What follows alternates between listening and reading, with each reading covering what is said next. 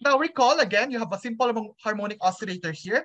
Again, the conditions for simple harmonic motion is that the magnitude of the acceleration should be proportional to the displacement.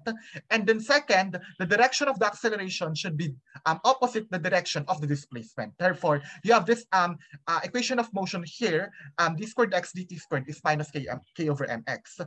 And again, you can, again, you have this, again, you have the minus sign indicates the acceleration and displacement always having opposite signs. And again, the acceleration is not constant. Hence, in the previous lecture, we have obtained expressions for the position, velocity, and acceleration as a function of time.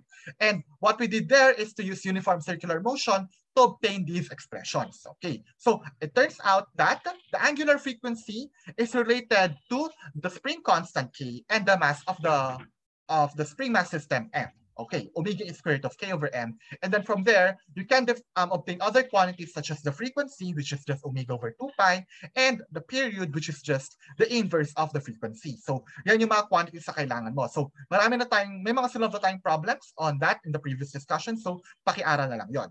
And then after that, we also obtained the expressions for the position, velocity, and acceleration. Again, since we have an oscillating system, we expect that the position as a function of time should be sinusoidal kasi pabalik-balik lang siya. Hence, we have a cosine function for the position, which is, again, by convention. We can always define it as a sine, but again, by convention, we use cosine. For the velocity, we just need to differentiate x. We have minus omega a sine of omega t plus phi.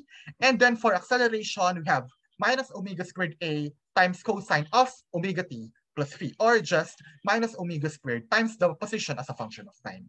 Okay, so you can use, for example, this one or this one or this one in obtaining some quantities involving the motion of a spring mass system.